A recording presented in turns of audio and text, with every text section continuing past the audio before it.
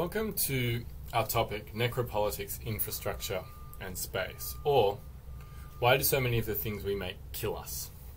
This is an unusual topic. It brings together a lot of material, technology and social thinking. So we're going to do our best to kind of draw it all together.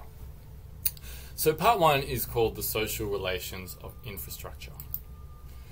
Infrastructure, like seriously, we're going to do infrastructure in a course on sociology, on everyday life and technology. But yes, infrastructure is crucial, not only for enabling consumption, by facilitating the movement of goods in both production and consumption and data, rearranging the world at the same time, which we looked at previously in the flip-flop trail when we talked about crap stuff. But infrastructure itself is a promise that we buy into socially, politically, and economically. In fact, it's a really big social thing.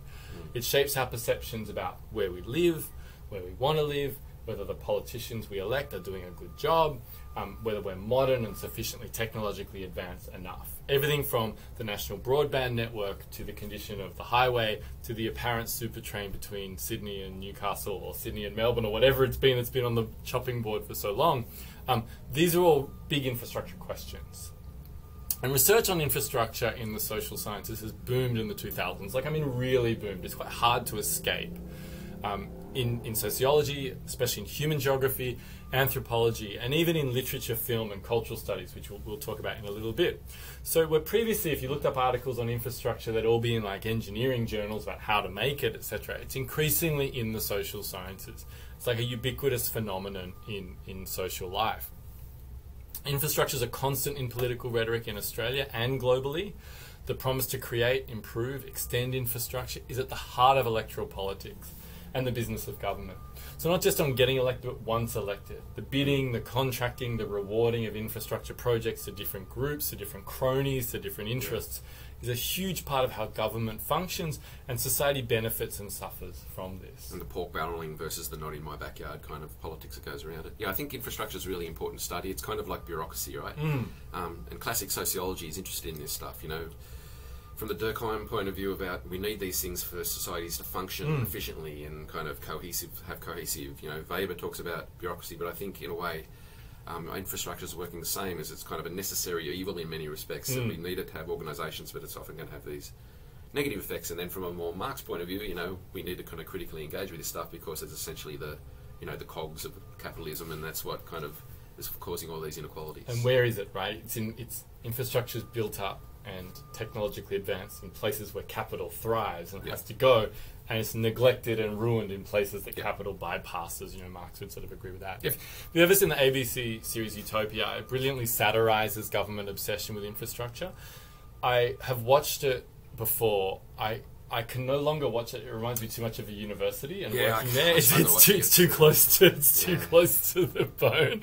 But yeah, I encourage you to watch it if you want to see how much a part of everyday kind of political and social life it is. Yeah, what is it? It's almost like satirization that's too real. It's too real. It's like being in a meeting here at the uni.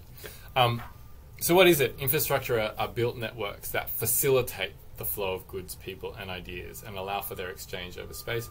Ideas, so we still think about data connection, you know, but they're things that allow the movement of things. So as physical forms, they shape the nature of a network, the speed and direction of its movement, its temporalities and its vulnerabilities to breakdown. It's no surprise that when there's armed conflict, the first thing that you want to knock out is the infrastructure, right? Because you stop things moving and flowing. Infrastructure comprise the architecture for circulations, literally providing the undergirding of modern societies, and they generate the ambient environment of everyday life. We're surrounded by it, we use it all the time. It actually is an important part of our ambient environment, infrastructure. Even if it's the pavement, for example, the street lights, that's all infrastructure. The building that's happening outside at that moment, and you can probably hear it, right? The trucks going in and out, In fact, that truck beeping, reverse beeping, is the ambience of being in this part of the university for the last 3 years, I think. But infrastructure also exists. And I think here's the crucial departure where social scientists come in and humanities people come in that your engineering people don't, is that it exists in forms separate from its purely technical function. It's a semiotic and aesthetic vehicle. It's oriented towards an audience, towards particular addressees, even if you never use it. they emerge out and store within them forms of desire and fantasy that can take on fetish-like aspects that sometimes can be wholly autonomous from their technical function. So it can be a bigger thing than what it actually is. It's just a flyover, but it symbolizes corruption, or it symbolizes mismanagement, or it symbolizes, you know, the coal industry over ordinary people. So it can have this really powerful social meaning. And why is this? Because as Brian Larkin says in the Politics and Poetics of Infrastructure, I'm just some of those quotes on the previous page are from that too.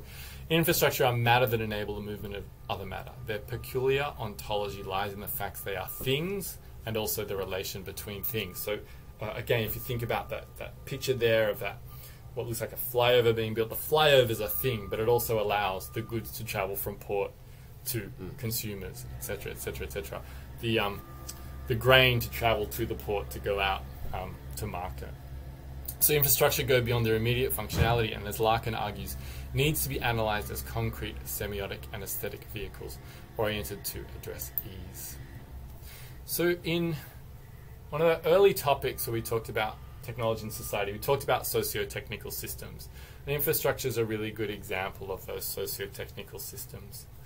So Susan Starr challenged scholars back in 1999 to undertake the terrifying and delightful challenge of ethnographic approaches to infrastructure and the systems created by and reflective of human organizations. One of these things about making the familiar strange, you know, looking at these material objects that are all around us and what they mean and what they symbolize. A socio-technical system, thinking back to kind of our basics unit, is this idea that humans and technology are entangled in systematic relationships so that you can't really pull one out of the other. Technology doesn't just exist for human use, and humans are not just servants of technology. They're entwined. Amin says both the social and the technological are imagined as hybrids of human and non-human association, with infrastructure conceptualized as a socio-technical assemblage, so something that's put together through socio-technical bits. And urban social life as never reducible to the purely human alone. Humans are entangled in it, they demand it, they create it, they use it, they fix it. Authorities and unauthorized fixers. You'll see DIY fixing of infrastructure maybe around where you live, maybe other places. Where I live, I don't know who, but someone keeps filling in one of the potholes with just stones and rocks and stuff. It's not official. It rains, they all come out again. But there's kind of like this DIY fixing of the infrastructure.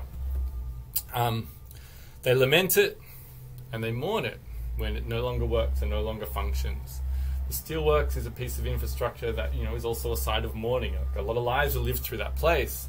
A lot of the society, a lot of the city was lived through it. But it's still there, but doesn't function. So it's symbolism, it's semiotics, the meanings it generates. It haunts the city, yeah. It haunts the city, exactly. And crucially, infrastructure thickens social relations. It brings people into social contact and connection. Think of a really basic way.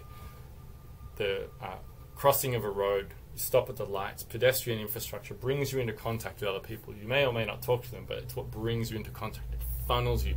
Going down on the train station, you're funneled through certain walkways. So it actually brings people into social contact and connection in ways that don't otherwise happen without it. And I think really, crucially, is that infrastructure is also a promise. There was a really great edited book by Nicola Nand, Achille Gupta and Hannah Appel, people who've looked at infrastructure in really different parts of the world, brings it together really quite nicely.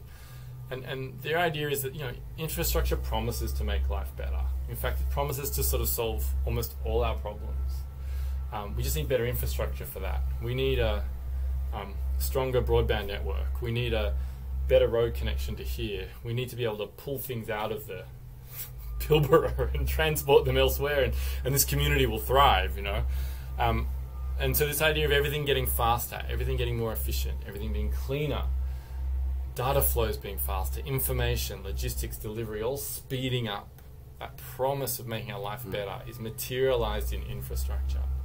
Yeah, the electric cars are a good example, I think. I mean, and it's like, again, not being cynical here, it's something that I'd actually like to own as well. But there's kind of this debates going on about like who should provide the infrastructure for that, like where should the charging things be? Should they, you know, and like they take time. You know, it's not like getting petrol in 30 seconds. So like, you know, it's conceivable, for instance, that you could build businesses around where that infrastructure is put. Like if you know you travel to get your car charged, there's a cafe there, right? And all this kind of stuff. But there's this kind of almost build it and they will come thing going on here, but the longer we leave the building thing, Yes. the more the problem that's trying to solve is inevitable. And early adopters will lament, oh, it used to be able to just plop to the one charging station, there's never anyone now there. there's all these And other he's cars like, here, Now I've got to circle and circle and circle. Yeah, yeah. And of course, where will that power come from? Yeah. We'll fall on that. It's not necessarily environmentally friendly and all these kind of things. In fact, it's probably rarely environmentally friendly. But it's really crucial, I think, that we give infrastructure its place. And infrastructure is also analysed as a spectacle, a reflection of power and the presence of government or corporate ingenuity and innovation. So building big things that look impressive, often phallic things, big towers, all this kind of stuff, to demonstrate not just a symbol of power, but also a symbol of progress, technology, modernity. The Twin Towers are a perfect example. Like the kind of symbolic, the symbols of like American capitalism, and that's also exactly why they were targeted. Yeah. Exactly. Yeah. And it's really important too for governments that are trying to progress out of seeming like they're underdeveloped, etc., to build very technological urban landscapes, to demonstrate through this infrastructure that we're actually part of the contemporary world, connect big plazas, big things, big buildings. Cyberjaya in Malaysia is a really good example, built in the 1990s, to demonstrate that we're a technology hub, we're part of this world, a very technological city that now almost stands sort of unused, and they tried to move the capital next door in Putrajaya. They inevitably date really quickly when people try and be kind of futuristic and those kind of things. And then brings us to our next point, actually, because they can often be an enduring symbol of failed promises. So, you know, the empty infrastructure or the unused infrastructure or the thing that time has passed by is also a really powerful symbol of failure. What's interesting like that too, it relates back to what we were talking about in terms of gentrification. So, you know, the post-industrial place where something moves out, often kind of poor people move in and start doing interesting stuff. But then, you know, people hear about it, want to be involved, and the inevitable gentrification thing happens as well. And so, you know, that is profoundly related to infrastructure and production, and you know where these things happen and where they go. Like if you mapped the cause and effect that led to all of that, infrastructure would be a crucial part of it.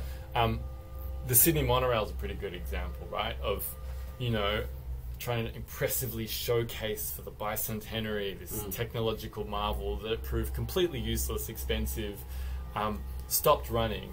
And then the tracks and the stations stayed even when it stopped running for a while. And now I think they're all completely gone. But for a while, you could still see these steel frames for it to run on. And I think the city of Sydney tried to sell it too, and I think for a while there, like maybe Hobart was thinking about buying some of it or something. But like, I think they scrapped it all in the end. But like, it didn't. Imagine the infrastructure needed to send that infrastructure to Hobart. Right. Probably would have worked in Hobart. Actually, I used to live near it, and you'd hear it whirring around, and then suddenly just stop. Right? Well, and all the stops were in kind of weird places in the city that didn't serve anyone. Unless you were going to the entertainment centre and the court, like at the same day.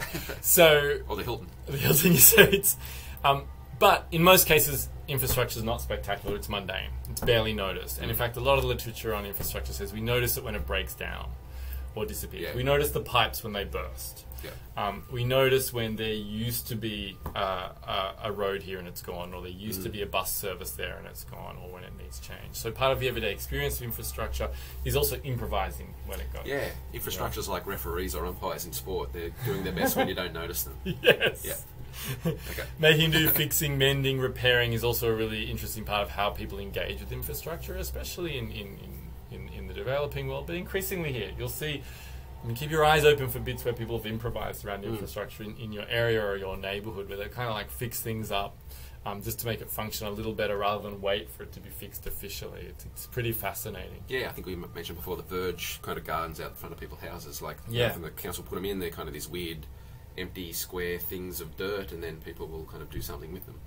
Or you'll sometimes see people improvise street signs. So they'll like slow down in this area, and they'll stick it on a telegraph pole or spray it on the road. No, in fact, in Layman Street, which is where I live, there's meant to be 40 k's. Someone was putting their whiz bin out like every day with a slow down because there was cars going up really fast and trying to stop it happening.